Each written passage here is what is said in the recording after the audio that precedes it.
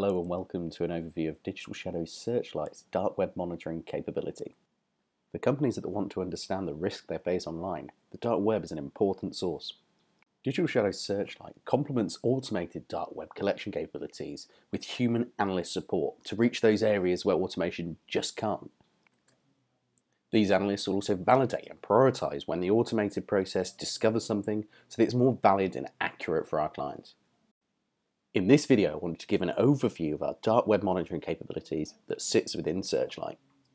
Here in the portal, clients can navigate to the Search tab, where they can perform free text search across different sources.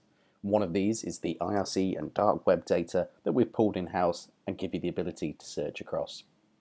Here you see different mentions of the search term across different sources, and we can click into one here on a forum, and you can see, not only can you see the mention, but you can scroll back and see previous posts within the same thread, giving you vital context when searching. Of course, not all organisations have time for their analysts to go through and filter through all of these mentions, so we also give an overview of criminal locations. In this case, Alpha Bay. We can see an overview of the site itself. We can see a timeline of the public incidents that we've raised to our clients that they can look through. And then we can go and edit our preferences, what we want to receive here within this tab. For example, if you wanted to find out about anything on Alpha Bay that also contained credit cards, we can set up that alert here. After selecting that, we can then go and set email alerts at different severities to make it go to different people within the organisation.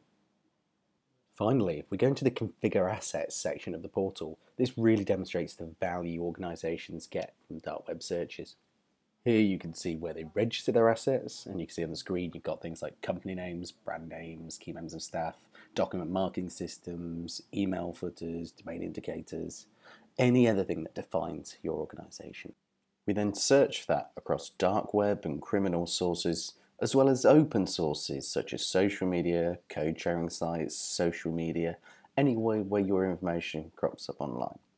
Here's an example of an incident a client would receive after registering their assets with us.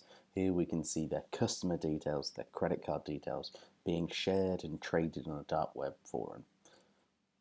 As well as with all incidents, they've provided with a description, impact and recommended action. To gain further context, users can pivot into the Forum Explorer view, seeing previous activity across the thread, all of the users involved, and scroll through different pages to gain vital context into the post.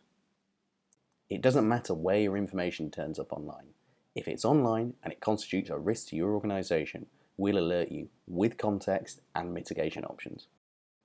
Thanks for watching. To learn more about our dark web monitoring capability or any other features, please follow the link provided.